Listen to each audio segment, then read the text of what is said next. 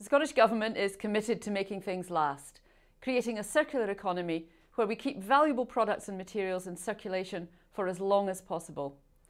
Our ambitions for a circular economy go hand in hand with our ambitions on climate change.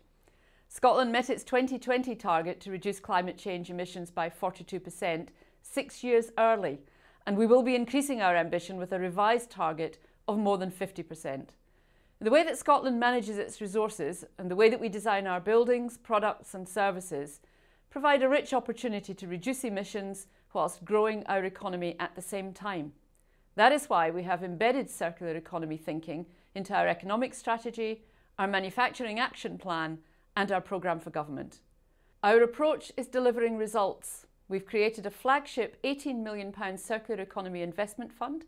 We've established a dedicated institute for Remanufacture, forging links between business and academia, and large-scale reuse and repair hubs are helping to establish second-hand goods as a good value, credible mainstream option for consumers. Zero Waste Scotland continues to provide and promote world-class evidence on the opportunities of a circular economy, and our enterprise agencies are helping mainstream those into businesses. And so we keep pushing forward.